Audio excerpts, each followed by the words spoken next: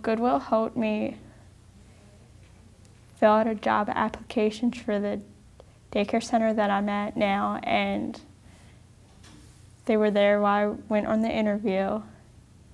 And then the next day I got the job, the day after I filled out the job application. I'd been working there for almost a year now. I liked it. I was so happy because my dream came true. Every day I get up early at 5 a.m.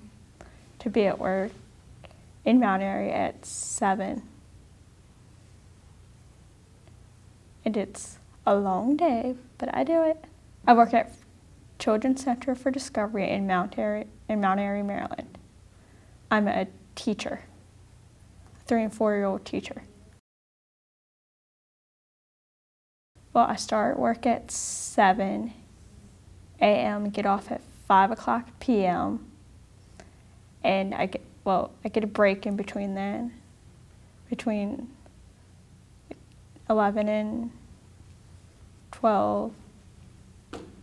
Then I'll have my break, and then I'll go back to work. When I go back to work, the kids will be sleeping. So then I'll do just get ready for the next day, make sure I have my lesson ready for that afternoon and the day after that. And then I wait till about 3 o'clock, and then we'll get the kids up, give them a snack, and then I'll take them outside. Because I can have 10 kids by myself, but I have 15 total. I like the kids, the smiles on the faces.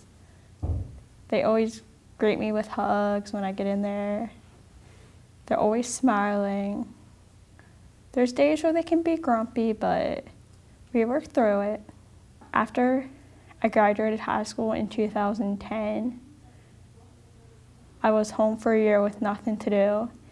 Then my parents and I went to a local job fair for people with disabilities and talked to different agencies. And we decided to go with Goodwill because I took some classes there. They helped me with a job resume, took me on fill out job applications.